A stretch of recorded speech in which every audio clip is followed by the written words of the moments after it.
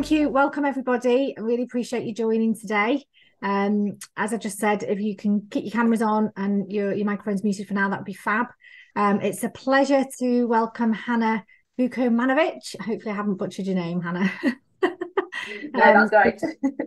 Who's going to speak with us today. So Hannah is a chartered accountant with experience across a number of both listed and privately owned companies. Since 2021, she's been FD of One+All, which is a company that makes school uniforms.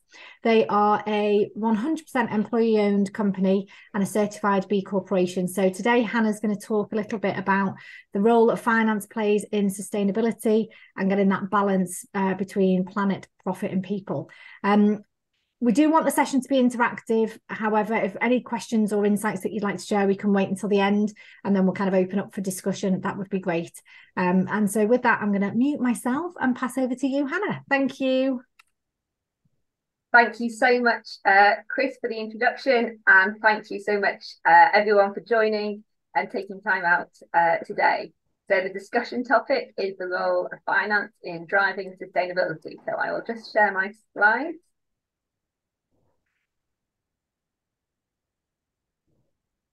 Can everyone see that okay?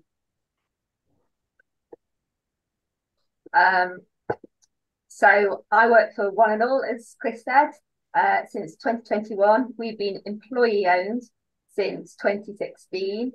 And since then, the company's really grown, both in turnover from 12 to 20 million, and also on its journey to be putting as much focus on people and planet as it does the bottom line margin. To demonstrate this, last year the company won the British Chamber of Commerce National Award for Community, and it was also awarded Employee of the Year by Greater Manchester Good Employment Awards. So today I'll be focusing on what's become known as the triple bottom line of people, profit and planet. I'm not here to pass myself off as an expert in all matters ESG, more to share my experiences to start that discussion on what we in finance can do in our roles, which will hopefully lead us to being able to share initiatives and ideas between us. The triple bottom line theory expands conventional business success metrics to include an organisation's contributions to social well-being, environmental health, and a just economy. So I'll first discuss the principles of ESG, firstly what a finance department's role within this is, and what the financial benefits of striving for a strong ESG culture are. I'll then draw on some of the focuses we have at our company, including B Corp and employee ownership model, and also key initiatives. So in terms of the role of finance in ESG role, it's ESG considerations have become increasingly important for businesses in terms of sustainability and long-term financial performance. There may be a specific ESG function or team in people's companies, depending on the size of the company. But regardless of who owns the solution, finance should be involved and collaborate across all areas to drive greater success. So we incorporate ESG metrics into the financial reporting and analysis. For those who were at last month's boardroom and listened to Paul's excellent presentation on KPIs, that's something which we can incorporate ESG into. You can consider adding ESG indicators such as carbon emissions, diversity and inclusion metrics, employee engagement, and sustainability in the supply chain, given that finance works across functions and various business units. Finance is in a really good position to lead the organisation's ESG reporting and data management approach. Capital allocation. Within finance, we have huge influence on the capital allocation decisions to prioritise projects and initiatives that align with the company's ESG objectives. We need to consider ESG principles when choosing suppliers and consider the long-term impacts on investments. This is true for both fixed asset investments and also ensuring that the ESG strategy is supported by sufficient budgeting in the P&L.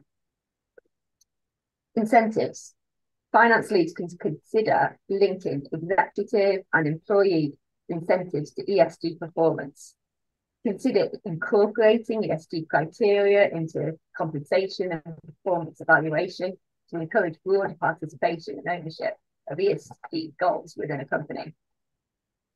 And finally, education and awareness. As FDs, we can educate the broader finance team and wider business about the importance of ESG considerations and really seek to encourage a culture that genuinely values these principles, not just as a reporting tick box exercise. It's not specifically about carbon emission stats or the reporting that makes the difference. It's about creating that culture of care and encouraging that within the department. These initiatives take time, resource, and funds. So what are the benefits for business performance? So the first is cost savings.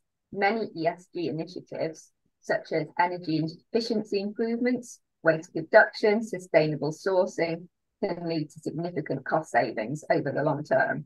By reducing resource consumption, companies can operate more efficiently, which positively impact the bottom line. For example, investing in solar technology, electric vehicle fleets, lights on timers, should all help the bottom line as well as the climate. Improved reputation and customer loyalty. Companies that prioritize ESG goals often enjoy a better reputation among consumers and investors. This positive perception can lead to increased customer loyalty and attract ethically minded investors, ultimately driving sales and enhancing the company's market value. We've certainly seen this in our own turnover figures with a really clear, consistent, ethical message which really connects to customers. Access to capital.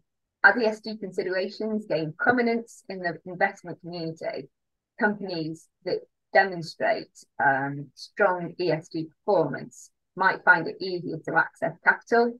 Many banks now offer green loans and ESG-linked loans.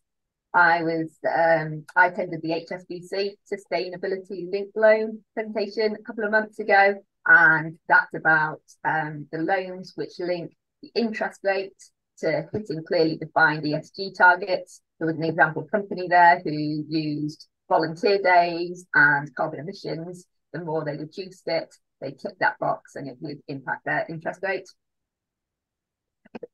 Attracting talent.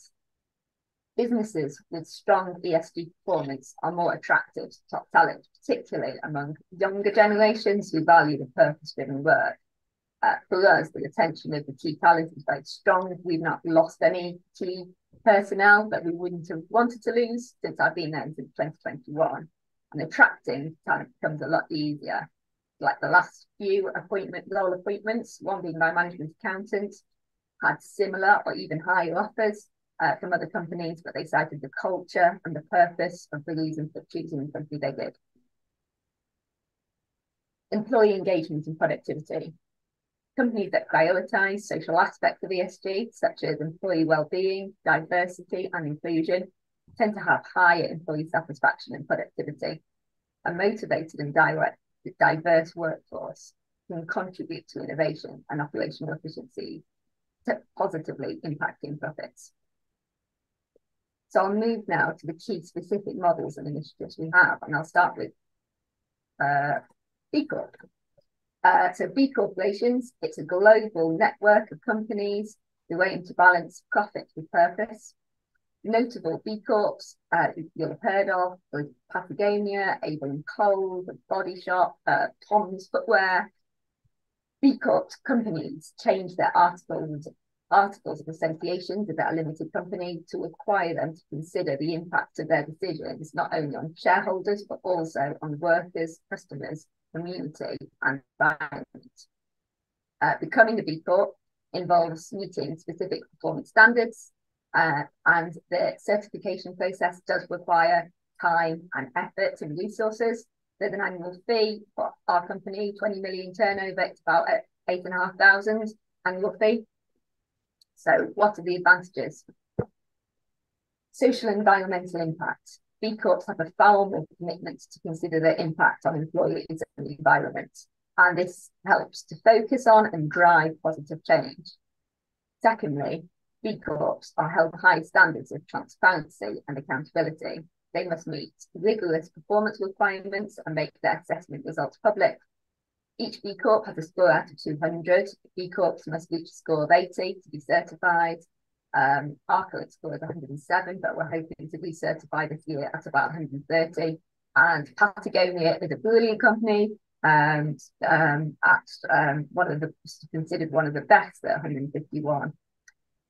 All on metrics, all based on individual specific metrics. This transparency can build trust with customers, investors, and other stakeholders. Attracting purpose-driven customers. Many consumers today are seeking out companies that align with their values. Waitrose now has a specific B Corp aisle section. You're not putting into practice the initiatives for the purpose of increasing sales, but aligning with consumers is always advantageous. Networking and learning. B Corps become part of a community of like-minded businesses, allowing for knowledge sharing and collaboration on social and environmental initiatives. Being a B Corp can help attract the talent that is interested in working for a company that prioritises purpose. Employee ownership. Employee ownership is a model that can support a company's ESG focus. It can be done either through direct ownership through shares or via an employee-owned trust, an EOT, where the shares sit in a trust for the benefit of the employees. There are now over 1,000 EOT companies in the UK, and the number of EO companies is growing approximately at a rate of about 10% per year. Most businesses who choose to go EO choose to use the EOT model. It doesn't have to be done in one go. We became majority owned in 2016, employee owned, and 100% employee owned by 2020. There's big tax advantages to this model with previous shareholders in terms of capital gains tax, and it can support succession planning. And some of the advantages to this model to align with sustainability goals are the tax-free profit share. As long as it's shared and split equitably, doesn't mean exactly the same, but equitably in accordance with the EOT rules, companies can give out up to £3,600 income tax-free per year per colleague. Last year, the minimum we paid to each colleague was £3,300, and which is a huge amount for those on the lower end of the earning scale, where in roles traditionally not associated with bonuses. Employee engagement. Ownership can help colleagues feel more engaged, proud, sense of belonging, increasing colleague happiness and retention. We have a vote of confidence in the managing director every 3 months that every employee participates in, and with a chance to raise any concerns directly. And it promotes long-term sustainable business decisions whilst facing the same challenges as non-employee owned or PE-owned businesses. Arguably, there may be less external pressure for short-term goals at the expense of longer-term ones. And also, any profits not shared between colleagues can be 100% reinvested into the business rather than stripped out. Those trustees, we have both external and internal trustees, which oversee and monitor governance and board decisions and make sure the decisions are aligning to the values.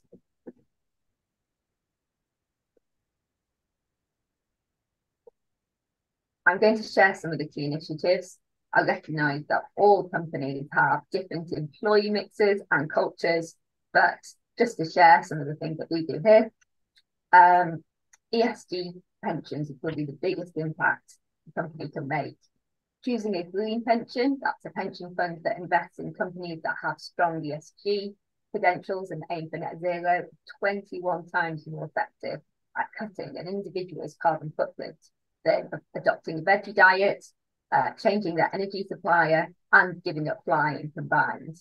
And there's one measure we can do which will positively impact the climate. And this is it, to move the company away from a pension scheme which maybe traditionally invest in companies with deforestation, fossil fuels, and towards companies aiming for net zero. Most pension providers are making it a lot easier to do now. It has comparatively low costs and few downsides for either the company or employees. ESG pension funds have tended to outperform non-ESG funds over the past 3 years. In terms of climate change, as well as the certifications, be members of Planet Mark, reducing offsetting carbon emissions, also seeking to bring in colleagues and educate all colleagues as carbon literate, are certified carbon literate, and there's an annual half-day climate crisis half-day set of workshops to focus on climate initiatives, both at work and in the home and outside work, with a focus of making it really part of the company culture and owned by everyone. In terms of employee initiatives, now most of our workforce, we've got about 70 employees, are traditionally in lower paid roles such as warehousing and embroidery positions, and therefore the key focus is to look at the pay and rewards through the lens of the lower paid. Firstly, the real living wage, which is £10.90 outside London versus £10.42 minimum wage. It increased by 10% last year due to inflation. In Greater Manchester, where we're based, more than 1 in 8 are paid below the real living wage. Most of these employees are female, and the vast majority are Black and Asian.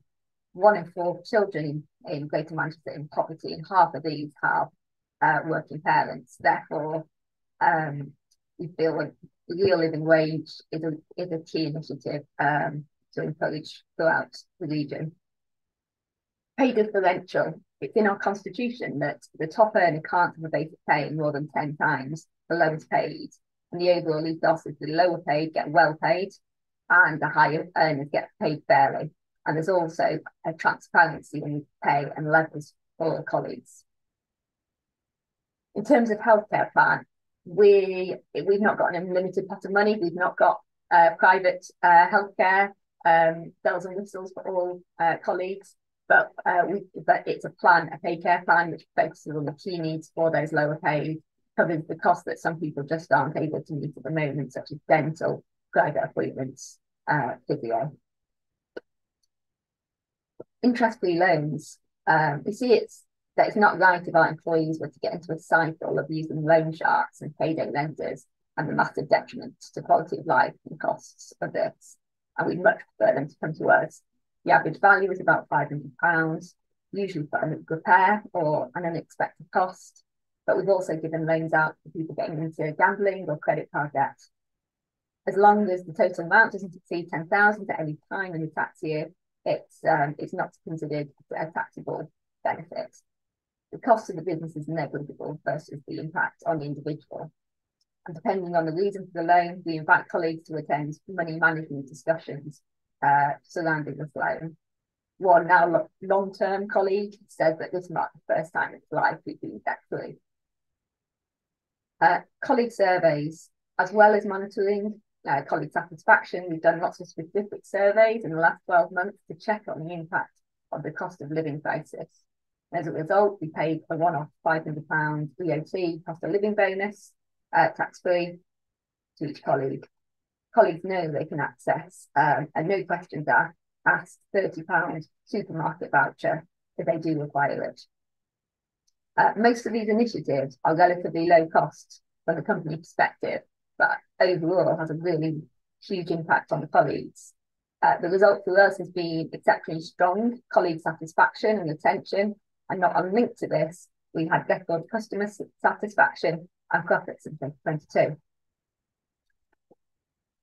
So in summary, finance has a key role to play in ESG initiatives, both on the practical reporting and the budgeting, but also looking beyond the box thinking and ensuring it becomes part of the culture of the company. Each company will have their own focus areas and initiatives which are most relevant to them. And this focus not only means that businesses can become a meaningful force for good in the community, but it's also likely to improve business performance.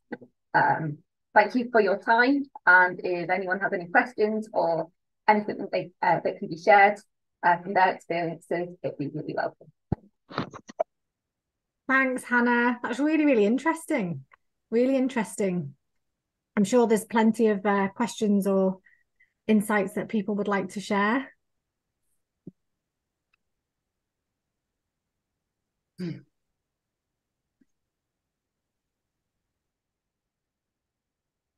No. I did have a question actually. And it might be a really basic question, but I don't really know too much about any of this stuff.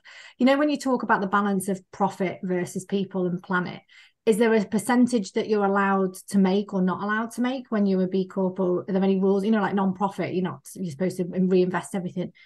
Is there any sort of rules on that, or? Well, B Corps are for-profit companies. They're not. There's and B Corp have a list of criteria. They've got this point system of sort of 200. They don't sort of say you've got to get an exact number on each category to become a B Corp. So you could have everything, all your good stuff focused on employees, and you probably still make the grade. So there's no set criteria requirement. I think they feel it's more holistic, more and it can attract a wider range of companies. I mean, B Corp, because you're B Corp, it doesn't make you ethical. There's arguments if it's greenwashing. Nespresso jumped on board, and there was lots of sort of discussions on that. But it's really about formally looking at your commitment to that balance. Yeah, cool. Hannah, could I ask a question, please? What's the take-up on your interest-free loans? In the last year, so we've got 70 staff. I think I've approved about 7 or 8. Usually, because we have profit share, we tend to link the repayment in that month of profit share, which obviously makes it either or we'll do it over sort of 6 months. So it's a good, I guess it's a good 10 to 15%, but we feel that the value to us is fairly negligible. We feel people don't abuse it, but we would say no if it was for a new car or something. But they tend to be fairly small value. It's usually repairs, it's usually car problems, things like that. Yeah. It's a good thing to. I think it's a good thing to have that to flag your intentions as a company without costing the business too much. And I mean, it can be really powerful. So last week, the last one I approved was for £1,000, and it was last week, and it was for a mum whose daughter had been diagnosed with leukemia, and she had unexpected costs. She had those costs of going in and out of hospital. The value to sort of someone to be able to do that in a company, quite low cost to us, but the value for her is it can make an immense difference. Yeah. Thanks for that. Thank you. Tracy, did you want to say something? Yeah, thank you. Thanks, Hannah, for going through all that. My question's more of a basic one, really, in terms of what were the key metrics you used to measure your progress on the ESG front, because my experience is that most people focus on kind of carbon emissions and reducing the carbon footprint, but obviously it's so much more than that. So I just wondered what metrics you use to make sure that you've got the right balance across all of the categories. That's a really good question, because I think one of the issues with ESG is at the moment it's still quite blurry what constitutes, and I think there's going to be a lot more requirements and financial reporting wise to be a lot stricter. I guess we're certified with a number of organisations which require very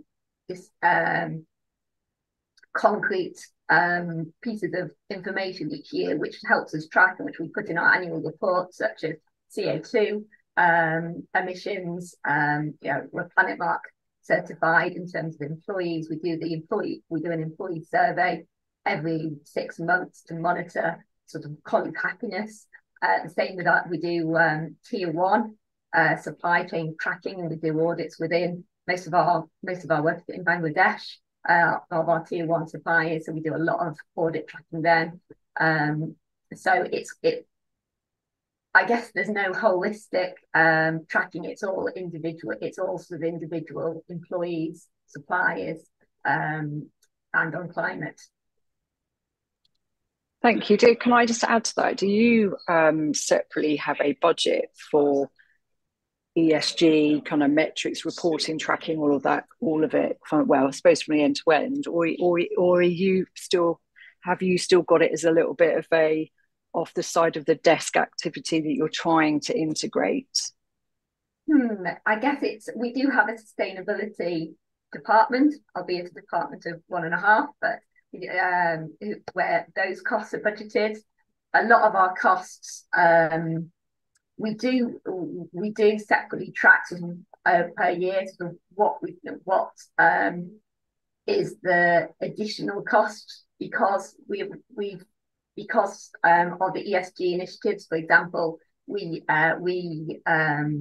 transfer to using better cotton, BCI cotton, rather than non-BCI cotton. In the last years, we've got a specific cost for that.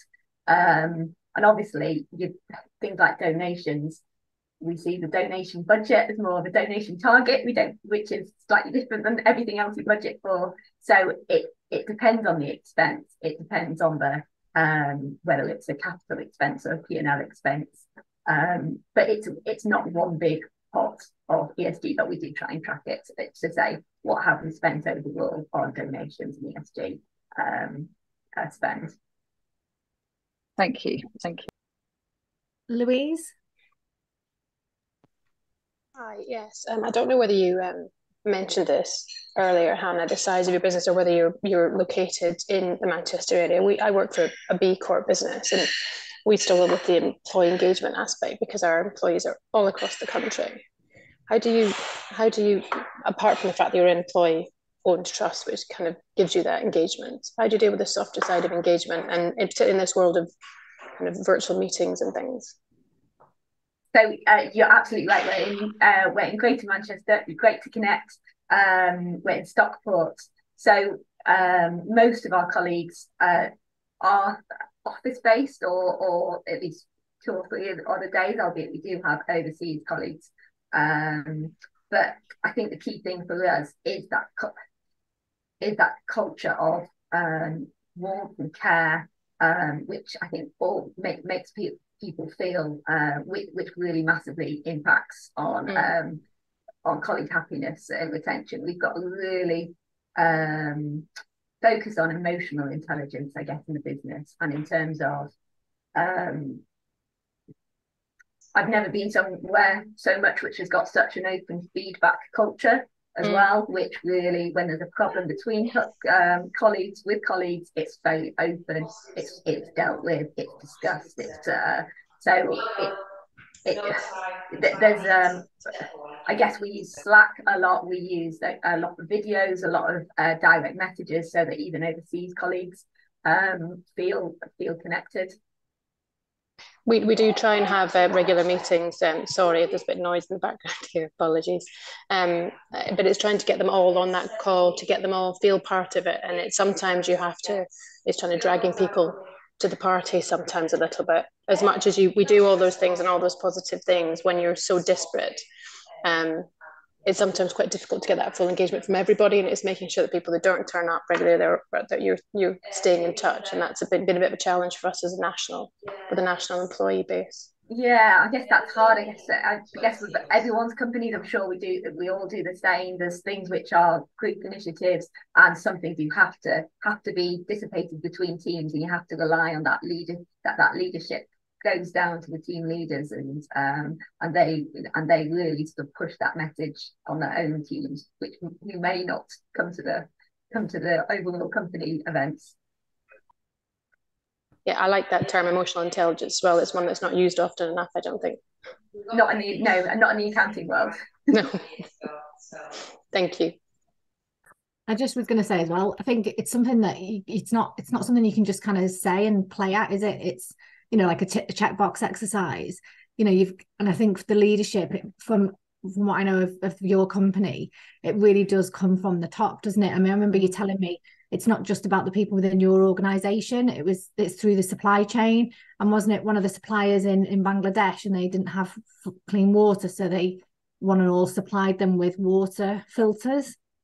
Yeah, no, you can make such a massive positive difference on initiatives which actually don't cost, which are comparatively quite small. So yeah, all having clean water filters for families in an area where there's so much to lose because of dirty water, being able to ensure that we're paying fair wages in Egypt, which have seen inflation absolutely rocket. It's I'm listening to people's stories and how it's impacted them. It's it's quite powerful. But I think you've got to really believe in it, and you've got to really care about it, because I guess, you know, it's one thing doing it for the people that are in your immediate vicinity, in your organisation, but to go then beyond into kind of the, you know, your suppliers, I just think that's amazing. And I think it's something where it's got to be a real want to help and put that above making money. And I think the challenge in finance is we do want to make money. We all that's definitely a goal. The challenge is balancing it, because we can't do everything. We can't.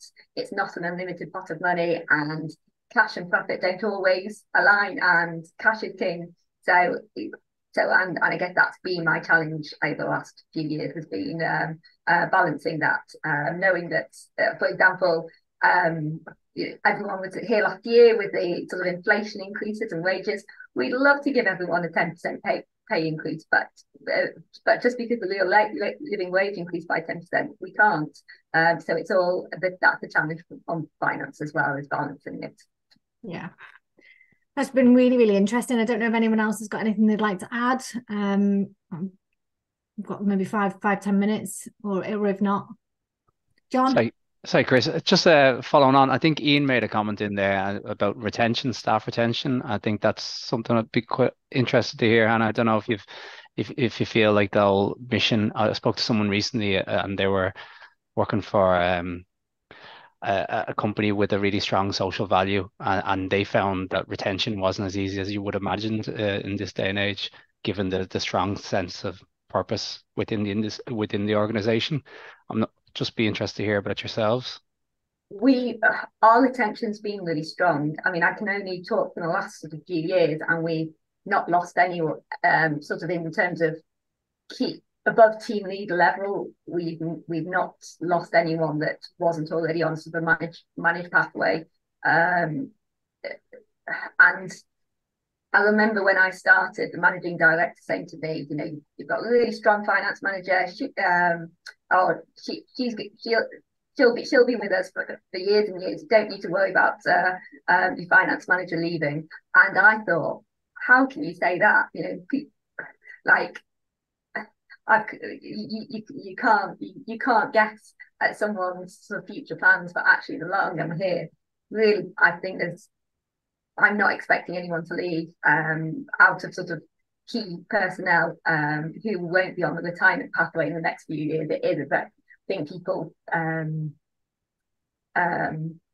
it's that love of their job, but it's been really good for us. But it depends on the industry. It depends on the company. It's not easy there. Yeah, no, thanks very much. Ian. I was just going to follow it up on that comment, basically about retention of staff, because we're a subsidiary of an American company and they're very focused on what happens in America. Mm-hmm. And we cover the whole of Europe, so we've got people all over the place. But our VP, who is in charge of everybody over here, has really improved the benefits that people get, so like health insurance, putting pensions in place and various other factors. And since we've done this in each of the countries, our staff leaving has gone to zero. So people potentially could get larger salaries elsewhere, but from a retention point of view, that isn't necessarily why they necessarily want to go. There are other factors, and I think this is a big extension of that. So not only are people buying into what the company's about, so there's a cultural fit with those employees, with your company and what they're trying to do, but also they're realizing that the company can help them in various ways and gives them a satisfaction, which maintains better retention and also motivates the staff because they feel they're working in an environment that is a positive environment. So I think it's a really good policy that you've got in place, this whole thing? Oh, it sounds like your VP is sort of making the right moves, and it's about practical benefits as well. It's about that whole package, which I'm sure we've all got to balance, but definitely. And for us, I think hours and flexibility is massively important. So I'm a 4-day a week, sort of some short finish, early finish FD, and I don't think there's many companies which would offer that. And it certainly helps with sort of offering the staff the flexibility. If it works, there's been plenty of requests I've said no to in my team. If it doesn't work, it's all part of that full package. Well, I think the company are doing a lot right, Hannah. I really do. Plenty. Well, I think there's always plenty of room for development. Oh, I think it's been really interesting. Thank you so much. I'll take it that there's no further questions. Are you happy for us to share the slides, Hannah, at the end? Yeah, that's fine. Okay, so you'll get a follow-up email from us. We have just to say we did a fair bit of work in 2022 on an impact report. I don't know if anyone is currently building an impact report. That's what your own companies are doing. If anyone would like a copy just for interest sake or to review, really happy to pass that on. Perfect. Thank you. No, really, really good. I really appreciate you taking the time to prepare and to present. It's been really interesting. And thank you everyone for joining. Obviously we do these every month, a different subject matter each month. Hopefully you're all part of our FD and CFO network on Guild. If not, there'll be details of that on the follow-up email as well. It's just a place where you can all ask questions from each other. It's purely FD, CFOs. I think we're just short of 1,000 members across the UK. And it's a resource that's, really positive and useful for you guys to kind of network with other FDs and CFOs. So yeah, if you could send the slides and the impact report to me, Hannah, we'll make sure that gets distributed to everyone. Thank you so much. Thank you so much for having me. Have a great rest of the day, guys. Thank you. Thank you.